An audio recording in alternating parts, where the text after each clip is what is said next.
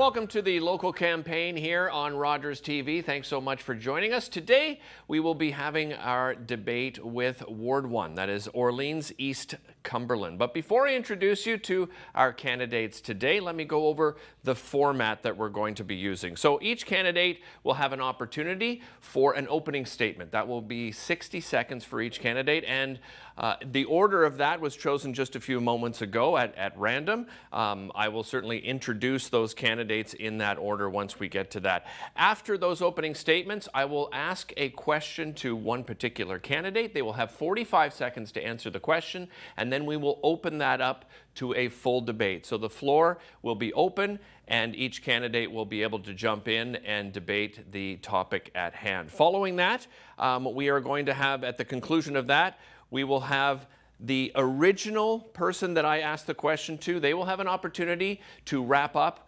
and that'll be about 30 seconds. Okay, so that's how we're going to go through this. So we will go through this format back and forth on these various questions with these open questions. And then, of course, to wrap things up in reverse order, each candidate will have an opportunity for their closing statements, and that will be 60 seconds. So now, let's introduce our candidates, and I'll do that in order of our random choices that we just had. First of all, we have Rosemee Cantave. Good morning, everyone. Welcome, Rosemee. Thank you. We also have Tessa Franklin. Good morning. And Matthew Luloff. Hey, neighbors. All right, so Rosemee, first question to you. One of the big topics, of course, that everybody has been talking about is your opening statement. So we're going to go to our opening statement right now. Rosemee, you have 60 seconds. Thank you. It is an honor for me to be here today. My name is Rosemee Cantave. I am an international medical graduate licensed in Haiti. I currently work as a researcher at the Ottawa Hospital. I live in Orleans with my husband, our 2 children, and our dog. I'm pursuing to become the next city councillor of Orléans East-Cumberland because I live in a tight-knit neighborhood where we care for each other, and I've been listening to my neighbors, and I can tell you that as a member of the community myself, I can see what the needs are and how I can better help with the community. I'm not afraid of challenge. I am a go-getter, and I'm very ambitious. I am a new but a strong voice for an inclusive, growing community. Thank you. Thank you very much, Rosemee. Tessa Franklin, you have 60 seconds for your opening Thank statement. you, Derick. Hi, my name is Tessa Franklin. I'm the youngest of 4 kids, and I grew up with a stay-at-home mom and a father who served with the Royal Canadian Dragoons. In 2016, I moved from Rockland to Ottawa to work for Spectrasonic, and for several years, I worked hard to bring some of the world's biggest touring acts to Ottawa while highlighting our local talent. I'm running for City Council because many neighbors feel this way, and they feel that they've lost faith in City Hall. We've watched councillors vote against a crucial judicial inquiry for the Rideau Transit Group and the LRT. We've watched a $3 million tax break be given to a Porsche dealership, and we've watched councillors go to ribbon cuttings and photo ops while residents have struggled to get access to important social services. It's crucial that we bring transparency and accountability back to City Hall. I've built my platform hand in hand with residents, and I'm excited to get to work to get Orléans East-Cumberland back on track. All right, thank you, Tessa. Now we turn our attention, Matthew Luloff. You have 60 seconds for your opening statement. Hi again, neighbors. My name's Matt Luloff, and I'm running again to serve you. Over the last 4 years, I've been there for you every single day. I brought major investments to every single part of our community. I was out in the community helping you through disasters. I spearheaded the largest economic policy that will put our community back on the map. I brought in musical instruments and got rid of fines at our local libraries, and solved decades-old problems like installing kilometers of sound wall along the 174. And I was able to do this because I know Orleans. I worked at these pools and I played in these parks as a kid. I've gained insights from the neighbors that I talk to every day because I've known you personally for over 4 decades, or almost 4 decades. You're the people who taught me or went to high school with me. I taught your kids how to swim at Ray Friel and Bob McQuarrie. You were my scout leaders and comrades, my friends, and the parents of my friends. You're the people who raised me, and over the last 4 years, my strong team and I have been honored to return the favor. On Monday, October 24th, I'm asking you to be there for me. like I've been there for you. All right, that does it for our opening statements. We start off with our first question. Again, we begin with Rosemee Cantave. Rosemee, LRT, public transit, has been a big issue. One of the issues is not simply just the LRT and that situation, but certainly the bus system here in Ottawa. What recommendations would you make to improve our public transit system? Thank you, Derick. I can tell you that it breaks my heart every time I see people waiting for the bus, especially in the winter time. When those buses are late or don't show up, it is even more a problem. Those people won't get to work on time. And I can tell you that adding more buses to the routes sure will make a difference, but also making sure that the LRT is working and is not always stopped or because of snowstorm or other weather conditions, that will make everybody's commute easier and more enjoyable. Thank you. All right, so now that we have done that, we're going to go to an open debate. The floor is open. Over to you, candidates. So when it comes to the LRT and bus service in Orleans, since the launch of the LRT, many neighbors have voiced that regular bus service that they need to connect to the LRT is worse than it was before. Their transit times have increased and they're unhappy with service. The first thing we need to do is go back to the drawing board and ensure that these routes are effective, especially routes coming from park and rides. It should not be taking an additional 20 minutes to get from a park and ride to Blair. Above this, residents need bus service that's going to key hubs, recreational hubs, shopping hubs, etc. One of the things we're really excited to have in my platform is a pilot project to get a shuttle bus to the Cumberland Farmers Market. As many neighbors know, it's difficult to park there, it's difficult to get there, but it's an awesome gem in our city, and we want to expand that and make sure that recreational hubs and shopping hubs are accessible by bus. You know, over the last 4 years, I've spent quite a bit of time speaking with transit users and those that are operating our transit system. And the biggest complaint that I'm hearing is that the software that City of Ottawa is using is not properly allocating time for stops. So what's happening is you've got enough buses to run the system, but unfortunately, the biggest issue is that they don't have enough time to stop. And so oftentimes you're waiting for your bus, and the bus that's coming after it gets there because they're leapfrogging. We really need to dig into the system and ensure that we're doing what is required to make sure that those buses are showing up on time. And we need to start listening to our drivers. These are people that are dealing with the customers and the OC Transpo riders every single day. We need to be listening to them and hearing from them to make sure that we can make the improvements that our city deserves. Over the course of this term, I've worked to ensure that there are no or less cancellations on the 39 and the 38, two buses that were receiving quite a few cancellations. One of them replaced the 95. It's a bus that used to run every 3 minutes. We can't have those sorts of cancellations when people are trying to get to the bus. Again, I also created the Route 138, which serves two major city facilities, one being the Bob McCoy Recreation Complex, and the other being the Ottawa Public Library on Orleans Boulevard, and also bring residents from Convent Glen and Orleans Wood up to be able to shop on Innes Road. Now we want to do some work over the course of this next term to implement the Orleans Economic Corridor Study, which will mean that there'll be options down the hill as well. Just a reminder, it's an open debate, so anybody jump in at any time. We have a few seconds left here. Anybody else? Rosemee? Neighbors have been complaining as well that the buses not only don't come on time, but sometimes they would be jammed depending on the time of the day. So it would be nice to add more buses to the routes so everybody feels safe and everybody gets to where they need to be on time. Tessa, do you want to add anything to that? Well, I think it's not a case of necessarily adding more buses. It's ensuring that the buses that we do have are efficient. A big part of our budget is OC Transpo. It's not that we don't have enough money invested or we don't have enough resources, it's that the planning has to be better. Something that's poorly planned and poorly thought out, it doesn't matter how much money you put into it, it's just a Band-Aid for a poorly planned service. You know, I was intrigued at first when I heard about this idea to run a pilot of a shuttle bus out to Cumberland Village. You know, I've been speaking with residents in Cumberland Village over the course of the last 3 months. It is very difficult to even get down Dunning to get there. Residents are upset of heavy vehicle traffic along there.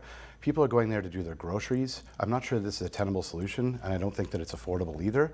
But any way that we can continue to support our local businesses. All right, time is up for the debate portion. Rosemee, you have 30 seconds to wrap up this topic. What I would say about transportation in Orléans East-Cumberland is making sure that the system we have is efficient and making sure that people can get to where they want to be on time will make everybody's life easier. As a city councillor, I will work to make sure that the services we have are used efficiently and that they serve our population better. All right, let's move to our next question. This next question is to Tessa Franklin. Tessa, many feel that there's been a lack of transparency, a lack of public consultation on not only just the major projects, but many projects. What would you do or what would you recommend to help ensure residents have a voice on those projects? Thank you, Derick. Transparency and accountability is the core of my platform and the core of my personal beliefs. Quite frankly, it's been lacking at City Hall for a long time. Community consultation is important, and we're prepared and ready to work with residents and small business owners to build a ward where they are proud to live there, they're happy to live there, and their businesses can thrive there.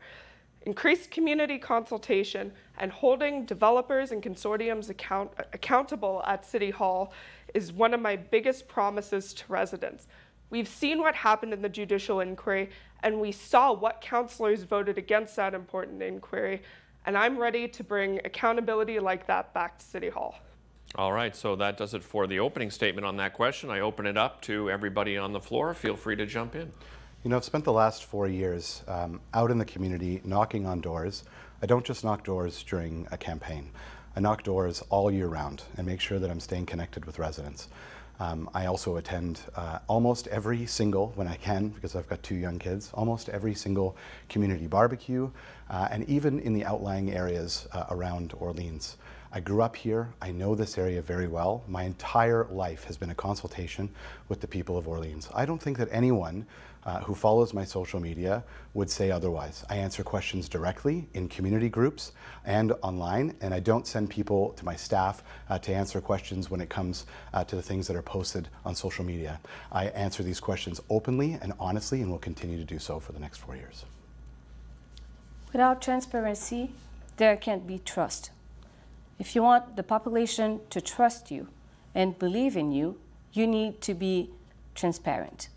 I can say that as a city councillor, I will make sure that all transactions are being open to the public. Also, we will listen to the population's needs to make sure that what they want is being heard and being taken into actions. We're not here only to say nice things, but we're here to make sure that the population sees what is happening and where their money is going. This is very important for our population. You know, there's absolutely no way that a city councillor can vote in a way that pleases every single person all the time. But it is so important that you take a 30,000-foot view of these issues and do what's best on the whole for everyone. And by listening to everyone's voice and working hard to ensure that you look at everything from all angles, you know, like for a specific example, right? I mean, over the course of the last 4 years knocking on doors, all I've heard from seniors is that we need to see more apartments and more rentals in Orleans, right? We need to make sure that our seniors have a place to downsize to when they want to leave their 3-4 bedroom home and leave it open to a new family to come into our neighborhood. Well, when you work with someone to ensure an owner, a landowner who has the right to develop their own property, when you work with them to ensure that a development that's going in is respectful, like at Brazil on Prestige Circle, they wanted to put in a 10-story building. I worked with them to reduce that to 4 to ensure that it fits better into the community. I've worked with Dan Doré on a proposal for 10th Line Road that will see 30 new units of 1-bedrooms come in for seniors and for younger people, that has parking underground so that it doesn't disturb and displace the neighborhood, and right in, right out on 10th Line Road. You're not going to be able to please everyone every single time, but what you need to do is make sure that you're meeting the needs of your residents for the future. With all due respect, Matt, this question is not about building apartments in Orleans. This question is about accountability and transparency. When you voted against the LRT inquiry, the East End Transit Riders Group asked you why, and they held a poll in a Facebook group, and most of their members agreed that they wanted to see their councillor vote for an inquiry. This was not an extremely divisive issue where people were really split on whether or not we should hold this company that we're paying billions of dollars accountable. When they called you out on this, you responded to them with a bit of spite and seemed to be upset over your previous actions. I completely disagree with that. Residents have voiced their with concerns. that. We have an Auditor General that is able to do this kind of work and identify areas for further study. We have somebody on the payroll at the City of Ottawa, somebody as part of the hiring panel that I helped to hire, somebody who has the trust of Ottawa residents, who has a salary that can look into these issues and identify areas for previous study. They didn't hold a judicial inquiry at the province, they held a public inquiry, and we would have had answers today had the AG All right, been able to do her job. Time is up for the debate. Tessa, you have 30 seconds to wrap up on this topic. So when it comes to public inquiries, judicial inquiries, regardless of which one they are, when we learned about the LRT after the province stepped in, we learned about serious issues with safety. We learned about serious issues with private consortiums, private developers lining their pockets with billions of dollars of our money. We also found out about City Council conspiring to remove residents' voices. Accountability and transparency is key, and we especially need it with the LRT.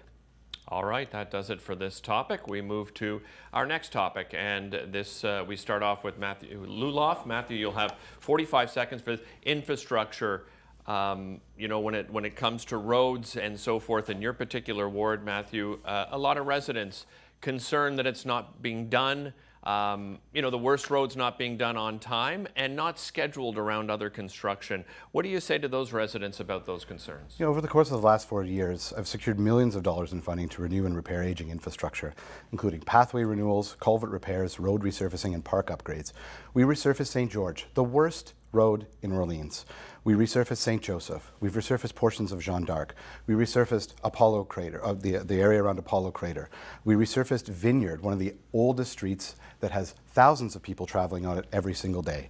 We've renewed pathways through Thurlow, Caprahany, Boursier, Roxdale, Father Richard Ward Park, repaired bridges along Bilberry Creek, a basketball court resurfaced at Luke Major, a new picnic shelter at Queenswood Ridge Park, and we built Roger Montpetit Park. We've invested significant funds to enhance park facilities and address the community needs when it comes to infrastructure. All right, that does it for your opening 45 seconds. I now open the floor to all candidates to debate this topic.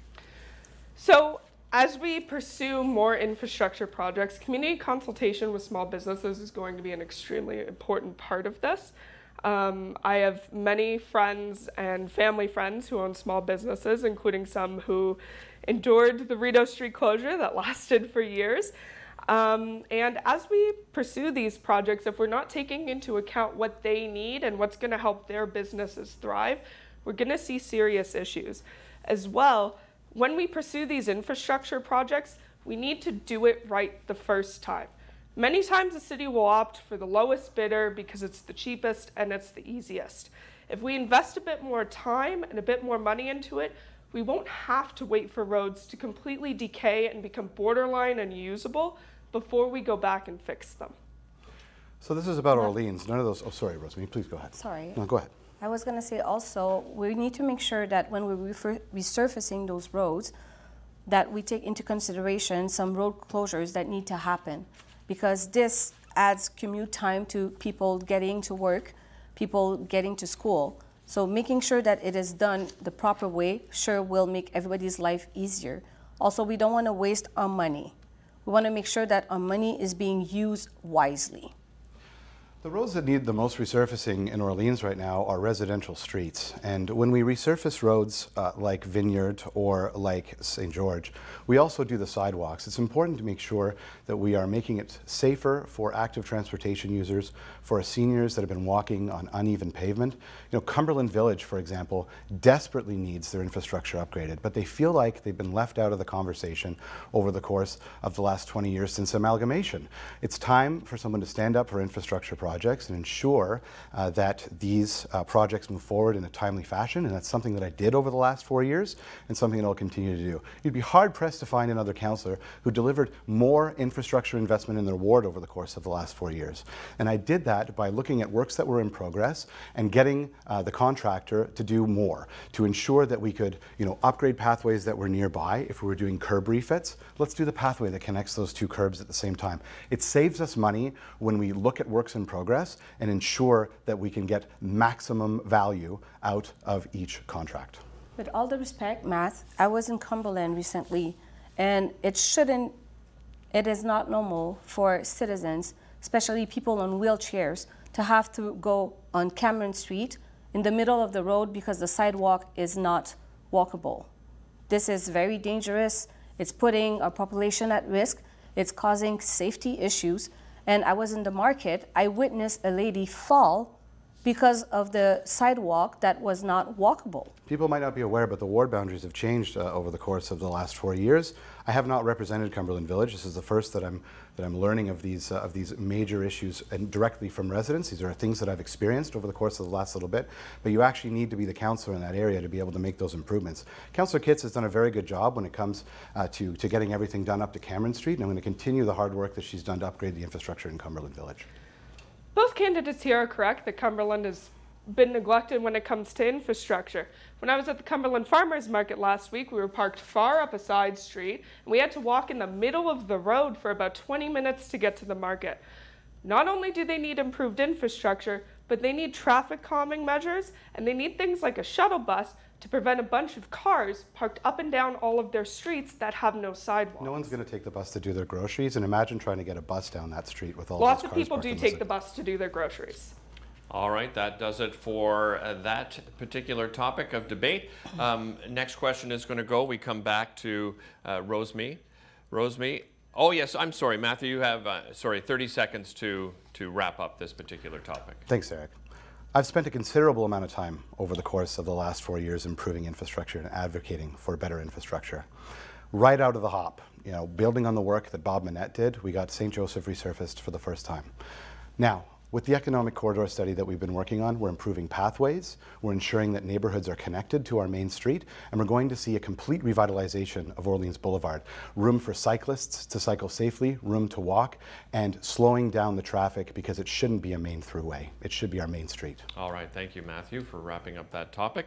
Rosemee, we come back to you for the next topic, and that topic is affordable housing. It's been a hot topic, affordable housing, and the need for affordable housing, and I would say in particular the need for affordable rental housing. What are some of the recommendations you would bring as a candidate, as a councillor around the table? Thank you, Derick. Living in Orleans myself, I can tell that the price of housing has gone up. People living in the community shouldn't have to move out of the community just because they can't afford housing. The average household income in Orleans is more than, I would say, some neighborhoods throughout the city. But I have to say that we need to make housing more affordable for them. What can we do to improve housing situation in Orleans? Things like making sure that we decrease the taxes will help as well. Taxes are a major issue in the city. All right, your 45 seconds are up. I now open it to all candidates for debate. We need to do what Canada Lands Company did for Veterans House down at the old Rockcliffe Air Base. I find that our corporate real estate office is there to try to make the most money off of city land. Canada Lands Company sold that plot of land to a not-for-profit developer, an incredible not-for-profit developer, the Multi-Faith Housing Initiative alongside Veterans House, and they sold that land for $1. This is what we need to be doing. The largest cost that builders are facing right now is that land value we're all experiencing, and we're seeing how housing prices are going up. We need to do the same thing that Canada Lands Company is doing. This is public land. This is not owned by individuals. It is owned by all of us, and so it needs to be meeting all of our needs. And for quite some time, we've had difficulty with some of the agencies that run affordable housing. You see it online all the time. What we need to do is be partnering with people that have a proven track record on delivering affordable, accessible, and inclusive housing, and multi-faith housing just happens to be one of them. They have lots of land across the city that we could be using for affordable housing, and we need to be selling it at a price that makes sense for those developers to be able to develop them, and those partnerships are the things that that really matter. You know, once that building was finished, 40 homeless veterans in one day were earmarked for a room.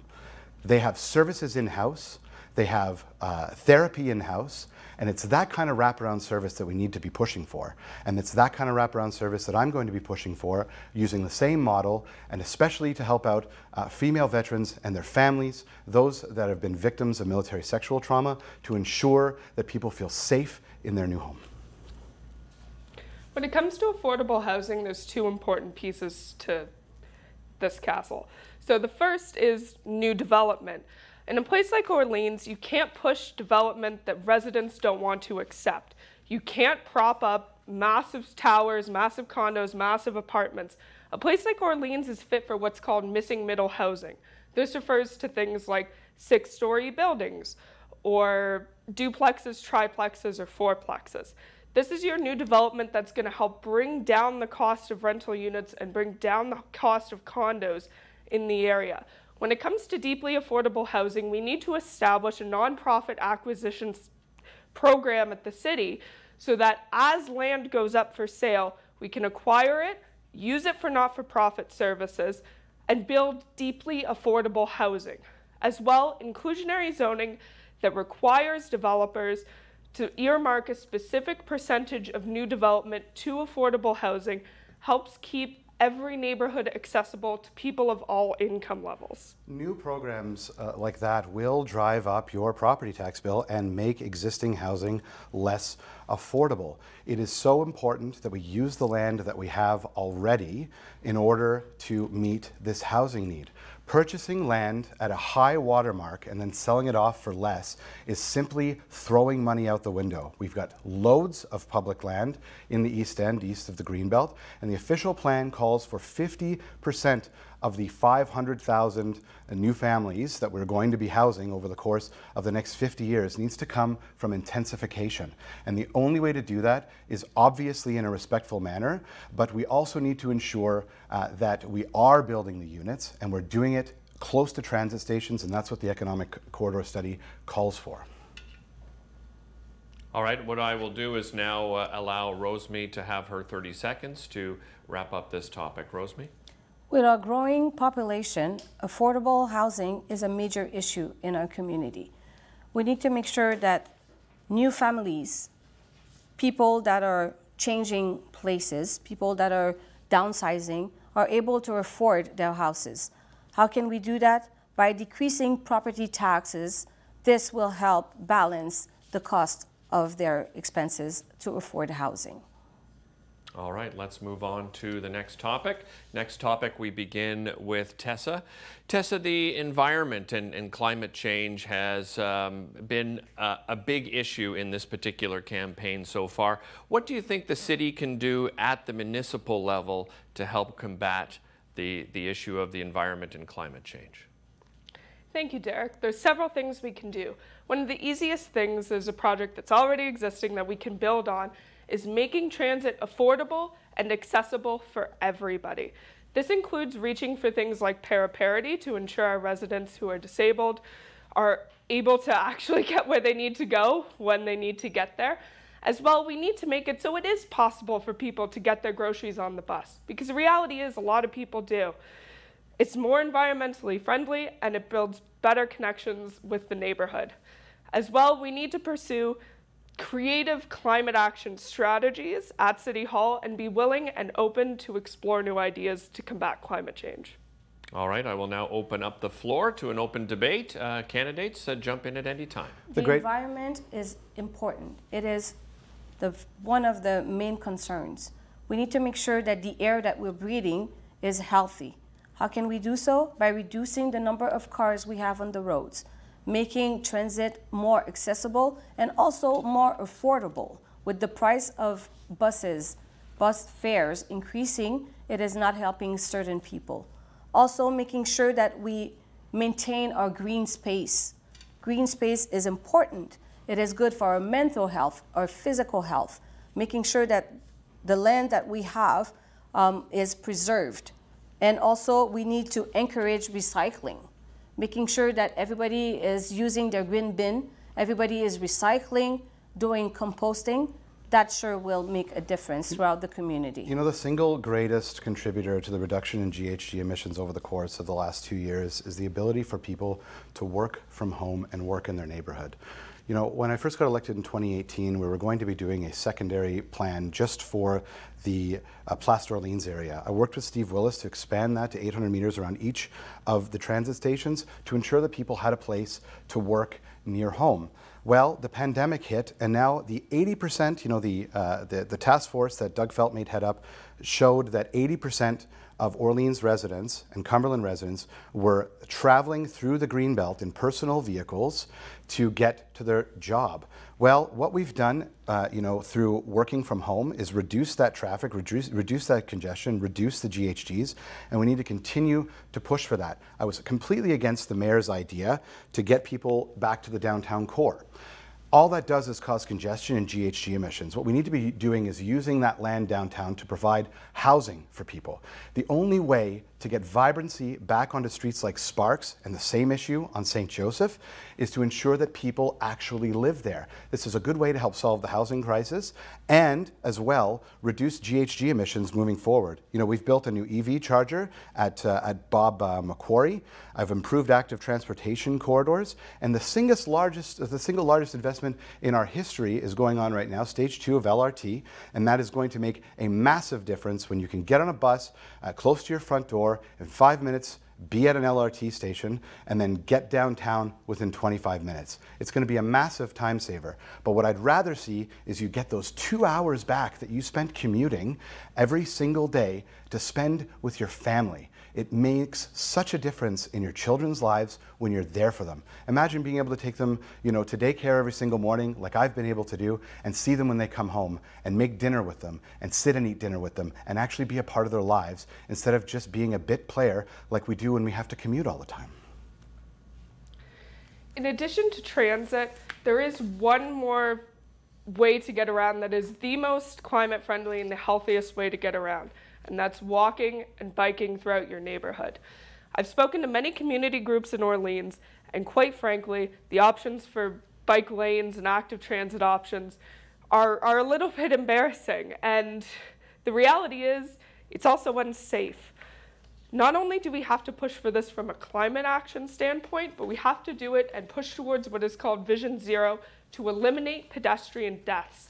Many of our intersections are unsafe. They're unsafe for people on foot, and they're unsafe for people on bikes. And there are people dying for no good reason. And at City Hall, we need to push to end needless death and to give people a climate-friendly, healthy way to get around. You know, I've invested in automatic speed enforcement. I've invested in infrastructure like pedestrian crossovers, and we have more crossing guards today than we ever have. I'm sorry, time is up for our debate, but over to you, Tessa. You have 30 seconds to wrap up this topic. We've seen with major weather events that climate change is real, and it's going to get really hard for us. We need to take action that will reduce our emissions and bring more climate-friendly policy to City Hall, and we also need to be prepared for what's to come. And that includes drafting new, updated emergency preparedness plans and improving our consultation with the community when we experience traumatic and massive weather events. All right, let's move on to the next topic. This is for Matthew Luloff. You'll have 45 seconds for this. What are some of the tasks currently being done by the Ottawa Police Services that could perhaps be pushed over to other government services that are funded by the municipal government, and this in light, of course, of people asking for perhaps the defunding of the Ottawa Police Services or the freezing of its budget? That's an excellent question, and the Ottawa Police Service doesn't have an adequate budget right now to do their core job, which is maintaining peace and security and enforcement. The number one thing that I hear when I'm knocking on doors is that people want to see more enforcement when it comes to traffic and noise complaints. It's not the same issues that we see downtown. This is a suburb, and we need to make sure that we take a suburban lens when discussing how to have more police presence in Orleans.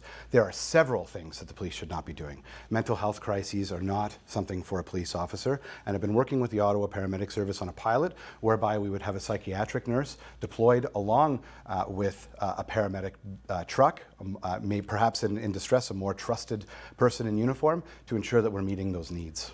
All right, let's open this up for debate. Candidates, feel free to jump in at any time. Very often, I would go to the park and see police cars parked there. I believe that by relaying this task to bylaws, that would make the police officers more available to do other tasks. Also, I have to say that it would be very secure for the community to see more bylaws running through the parks. I've been talking to the population, and they're saying that they see lots of people destroying the infrastructures in parks, people setting picnic tables on fire, for example. By having more security in this city, then the police officers will be available to do other stuff. So one really impactful thing that we've seen in another municipality, the municipality of Red Deer actually, was that when it came to all sorts of things that the police handle, whether that's traffic issues, whether that's crime, theft, etc., was an implementation of a strategy that called for prevention and education. This ensured that we, over a long time, would actually spend less money on frontline policing. We know that with almost anything, prevention and education is more impactful than response. So even things like automated speed enforcement, like school street zones, would allow us to approach this issue and handle it with education, and over time be able to reduce our frontline police force because our communities would be safer. Throughout this, we would also build more connected and strong communities. Closing down streets that are close to schools in Orléans East-Cumberland certainly does not make sense in our context. It may make sense downtown, it may make sense in Vanier, but it does not make sense in Orleans. Could you imagine the traffic and the congestion that would be caused by closing down Charlemagne to ensure that, you know, I don't know what goal we have that Horizon Ottawa has for that. But we've been making our school zone safer by using automated speed enforcement. We've got 2 new cameras in Orleans. We have new crossing guards. We've been working very hard to ensure that these areas are much safer. So over the last few months, an organization called School Streets YOW has been conducting surveys with candidates talking about automated speed enforcement in school streets, etc. Matt Luloff actually said he was very pro-school streets and wanted to implement school streets in the ward. As well, I would like to call out the fact that I am Tessa Franklin and I'm a candidate for me. Just because I'm endorsed by a certain organization does not mean that I am a mouthpiece for them. Oh, that's certainly not what I was suggesting whatsoever. This just happens to be the organization that's pushing the policies that you're talking about today, which is fine. I mean, that's just fine. When it comes to ensuring that our streets are safer, the #1 priority that Orleans and Cumberland residents have is a greater police presence. In 2018, I took a ride along for an entire shift with a police officer in Orleans, and during that time, that overnight shift, there were only 2 police cars east of the Greenbelt. That is way not enough to be dealing with the speeding issues that we're experiencing on roads like Trim, on roads like St. Joseph, on Innes, on Jeanne d'Arc. We need to ensure that we properly fund our police force so they can do the core job, and definitely look at alternatives for some of the softer services that are required in our community. It is so important that we have the right person show up to the right call. And that doesn't necessarily mean stealing from Peter to pay Paul. What it does mean is ensuring that we're properly investing at all 3 levels of government in those important services like healthcare and mental well-being. All right, well, we'll wrap up the debate portion of that. Matthew, you have 30 seconds to wrap up this topic. Listen, like I said, it is a complicated issue, and it's one that we've spent quite a bit of time looking at over the course of the last little bit. We have more tools in our toolbox than we ever have. And getting our streets to a place where they're safe means, you know, continuing maximizing our TTC budget, which I've done for 4 years, installing new pedestrian crossovers, lit ones as well, making sure that road configurations don't allow people to drive 60 to 100, and ensuring that the right person shows up to the right All right, that does it for the wrap up of that topic. Now we're going to switch gears a bit. We've got some questions coming up, and I'll give each candidate 60 seconds. No debate for these particular questions. I'm just going to throw the topic out there, the question out there, and you'll have 60 seconds to respond. I'll start with you, Rosemee. There's been a lot of criticism surrounding the public-private partnerships, the P3 contracts. Some have obviously been more successful than others. Do you believe there's a place for these contracts? And if so, how would we avoid the pitfalls in the future? Thank you, Derick. That is an excellent question. I have to say that I would rather see P3 remain what it is. P3 is a treasure. It's a treasure to our community. It is a peaceful, green environment. Oh, sorry, Rosemee, I think you've got the wrong idea. I'm talking about the contracts, for instance, LRT, the Lansdowne contract, that public-private partnership contract. Do you believe that there's a place for those? And if so, how do we avoid the pitfalls in the future? Thank you. Sorry about that. That's okay. I believe that those contracts, their place is not at P3. We should try to move them elsewhere. Let's keep P3 as it is. Yes, those contracts, if the LRT brings more people to Orleans and the LRT is working as it should, it will bring more business for our local businesses in the area. But I believe that the way things are, that's how they should stay. All right. Tessa, you'll have 60 seconds as well for this topic. So we've seen P3 contracts, and we've seen them go really, really wrong. We've seen the LRT, we've seen Lansdowne. These have been massive burdens on taxpayers. And if we did this and focused on making these publicly owned and for the public, we wouldn't have to deal with so much of the mess that private consortiums and private companies bring in. We saw with the inquiry into the LRT that many people were lining their pockets with a lot of money. And this was because we got private companies involved in what is public infrastructure. We know it's better when it's done public, and we need to keep it public. All right, Matthew, you have 60 seconds for the same topic.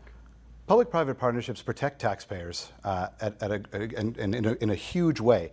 Could you imagine having to pay for the sinkhole during the LRT project yourself out of your own pocket? We didn't have to do that because we successfully sought legal action against the consortium that ran that project.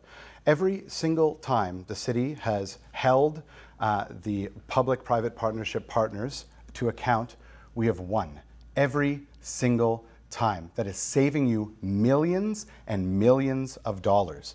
When you have a private company partner with you on something that they have expertise in, that means that you don't have to hire thousands of people at the City of Ottawa and pay their salaries and benefits, and we get the same or better service every single time when we partner with private industry. It's so important that we let people that are experts at these things do their jobs, fund them properly, and hold them to account when they don't. It is so, so important that we don't continue this rhetoric that triple Ps don't work, because they do. All right, that's our time for that topic. I will bring the next topic to you, Tessa. You'll have 60 seconds for this topic. There's a lot of concern over the city's growing debt. Where would you set tax increases over the next 4 years, taking that into account? Thank you, Derick. That's a very important question, as we're all feeling the squeeze of inflation. I believe that we can keep taxes about where they are now. I think the 2% to 3% increase is reasonable if we get smart with our spending. This means things like not giving $3 million tax cuts to Porsche dealerships and being mindful about our spending on projects. While we do have a lot of debt, we also do have a lot of liquid assets. So I think one thing as well is really getting the public involved and making it easier for the public to understand where our city finances are at. We shouldn't be requiring regular people to sift through 300 to 600 page documents to try and actually understand where we're at financially. If you look into the meat and potatoes of it, there's a lot of stuff about our finances that actually look good. It's just that people don't hear about that on the news because it doesn't make a good headline. All right, Matthew, same question to you. Well, sorry, Derick, do you mind repeating it? Yeah, no, certainly. I've lost my thoughts for a moment there. A lot of people are concerned about the growing debt Yes. for many different reasons. How would you set the tax rate over the next 4 years, taking that into account? There are several things that the city can be doing to ensure that we are not using our residents as a piggy bank, which we have continued to do over the course of the last few decades. You're about to get hit with a massive MPAC assessment next year, which means your property taxes, the increase is going to be set by the province and not by us. We cannot continue to pile on there. There are loads of things that the city does that is the responsibility of another order of government, like uploading the 174. That would save us $5 million. It's a piece of infrastructure that's used by people from Clarence Rockland, and not necessarily always from the people that are working from home here in Orleans. It is so important that what we do is make sure that we're getting the best bang for our buck. We reduce the tax burden on things that we're not responsible for, and ensure that we look at everything, how we do it, achieve efficiencies, and ensure that we're not continuously using you as a piggy bank. 2 to 3% plus an MPAC assessment, not sustainable in the future. Rosemee, where would you set the tax increases over the next 4 years, taking the debt into account? Taking debt into account, we need to make sure that our taxes money are going where it should be going. Our taxes money should be helping the community throughout to decrease things that we can decrease, and also make sure that taxes that we pay are not only used by the city to do things that are not necessarily what are priorities for us. We need to make sure that at least our taxes are doing things that are meaningful to us. All right. You have some more time, Rosemee. Is that, you're good? Okay. All right, let's move on to the next question. This is for you, Matthew. You'll start off this one. In January 2020, the City of Ottawa declared a homelessness emergency. That situation has only worsened since that announcement was made. What recommendations would you make to help tackle that issue? Yeah, that is a massive issue that we're facing as a city, and as the chair of Community and Protective Services over the course of the last 2 years, we've seen a massive baseline budget increase in the spending that we do on affordable housing. The baseline for affordable housing back in the early 2000s was $1 million a year. And through the work that we did at the committee and at council, that's looking more like $22 to $25 million a year. That is a massive increase in spending on affordable housing. Like I said before, partnering with not-for-profit agencies that know how to deliver these services in an efficient manner, and ensuring that we're not trying to always get the best bang for our buck when it comes to the land that's going to be used for these projects. You know, imagine if we were to properly use the land at the Cloverleaf intersections along the LRT and put affordable housing close to transit. That's city-owned land. Why don't we sell it to a group like Windmill or another not-for-profit and build more affordable housing where it's needed most? All right, time's up. Over to you, Tessa, on the topic of homelessness. Yes, so we've been in this crisis for, almost 3 years now, and it is important. And I think the city needs to work together. This isn't an urban or rural issue. This is something where we all have to pitch in and contribute and work together. I'm a firm believer that housing first strategies with effective wraparound services are not only more effective, but they're cheaper in the long run. You can find online through programs like Starts with Home and researching through their work that they've already done to present this to people. Alternate level care is going to run $30,900 a month. Housing First Strategies with wraparound services, just under $1,900. Between what we spend on motels and emergency shelters, if we took that money and did it right the first time, we would not only save money, but we'd be able to give dignity back to people and help get them back on their feet. All right, Rosemee, same topic for you. You have 60 seconds. We're faced with a crisis with homeless people. I have to say that it is all a domino effect. Yes, we need to make housing more affordable, but not only that, we need to work and increase services for mental health. Mental health is a major stress. Mental health with COVID did not help, right? So making sure that the people have more access to services. When they're in crisis, there's people that they can call to help them. Making sure that they have lines like crisis lines more available. Making sure that they have a place that they can go and not be ashamed, then that sure will make good impact on them.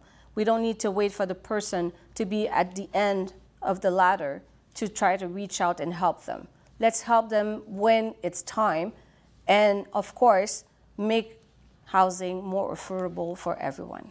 Thank you, Rosemee. All right, now it is time for our closing statements. We'll do that in reverse order, and we are starting off with you, Matthew Luloff. You have 60 seconds. Neighbours, the last 4 years have been tough on all of us, but none of the challenges we face together stopped me from delivering and making major progress on every single one of my 2018 campaign commitments. Council is about to vote on the biggest and most comprehensive economic and planning policy Orleans has ever had, and it will deliver more housing at all levels, a walkable and cyclable St. Joseph with amenities and vibrancy that we've been craving for decades in our old downtown, and that Canada's gotten, but we haven't. I've been open, honest, and transparent about the decisions that I've made, never holding back on how I really feel. And I've made strong connections with the community and the city staff that help me every single day to deliver results for you. I know you, and you know me, because I've been serving you in one way or another for my entire life. As a Boy Scout, a lifeguard, a soldier, both at home and abroad, and as a political staffer on Parliament Hill, and now as your city councillor. On October 24th, the choice is clear.